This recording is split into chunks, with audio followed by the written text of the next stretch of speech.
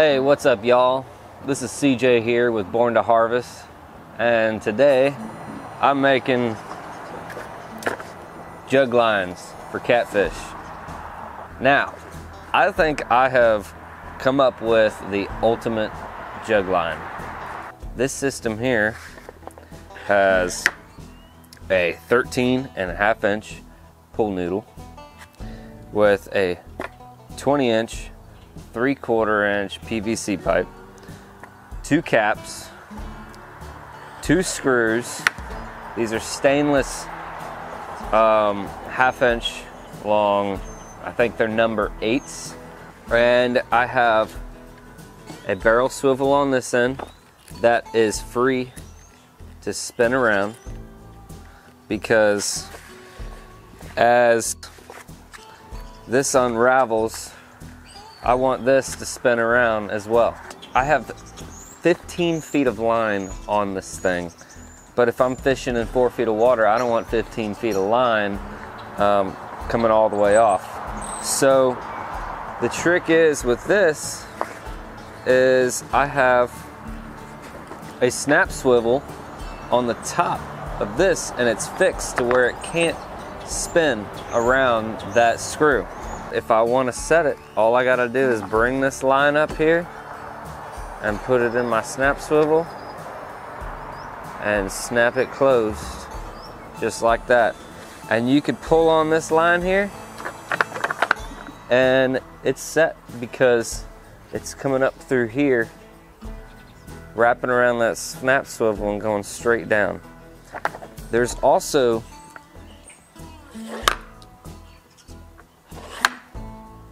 also a 5/8 steel rod in here that's 3.5 inches long, and I got it right here.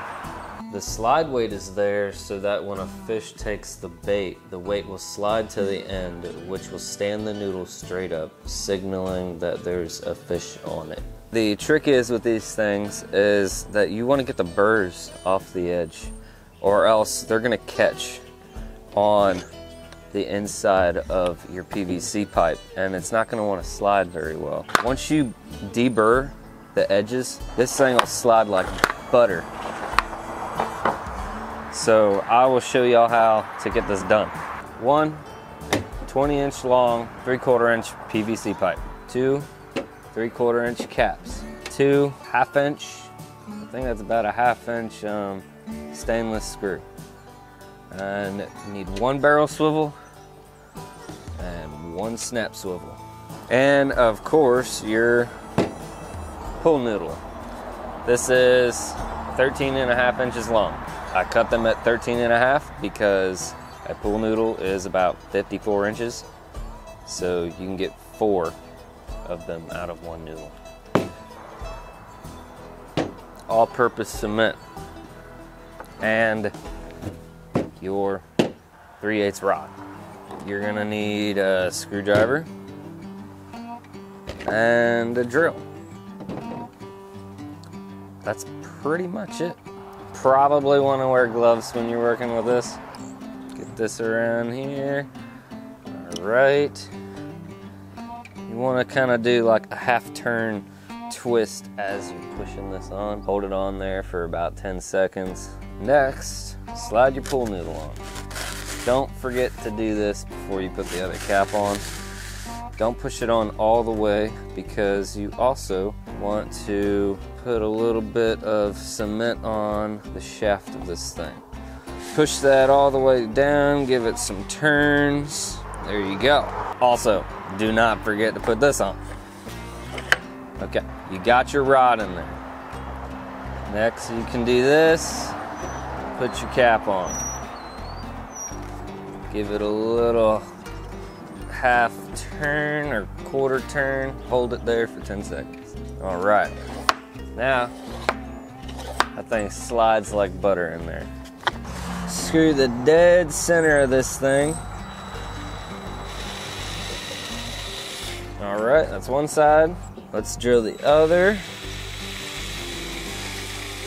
On the bottom side, you want to use your barrel swivel. Put it on your screw.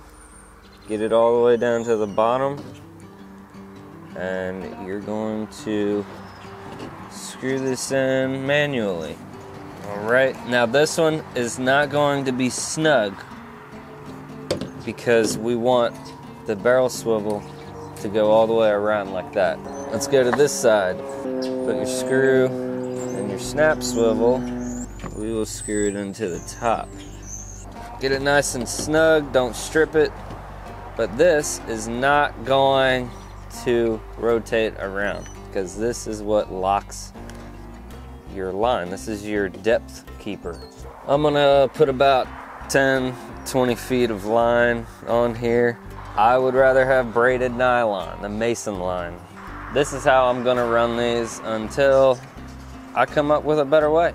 If y'all have a better way of doing it, let me know. Thanks for watching.